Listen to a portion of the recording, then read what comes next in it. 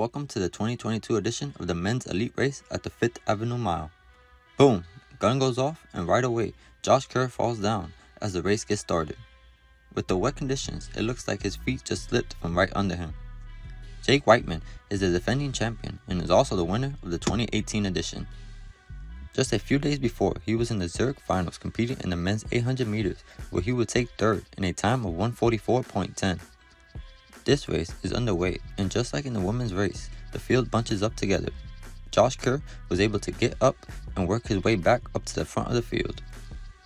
Sam Parsons, who has competed in this race before and has done it in those performances, makes a quick surge right before the half-mile mark to get there first and get the $1,000 bonus. In the men's race, they have to complete the race in 4 minutes or better to receive the bonus. Parsons slows the pace a bit to get back into the pack, and this is where the race starts to pick up. In the front, there is Wightman, Kerr, and Klecker leading the way as everyone else stays close behind. The third quarter mile was a bit too quick for some of the guys, and this is where the field starts to string out.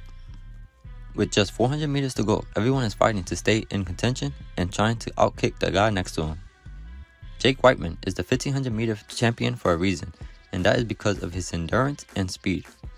In Eugene for the 2022 World Championships, he was able to outkick one of the most dominant in the 1500 meter event, Jakob Ingebrigtsen. Wightman is able to separate himself just slightly enough to keep the lead and go into the final stretch as the leader. Wightman ends his season with a win and the $5,000 prize that goes with it. If you enjoyed the men's elite race at the 2022 5th Avenue Mile, make sure to like the video and subscribe to the channel for more race highlights. Thank you for watching, and until next time.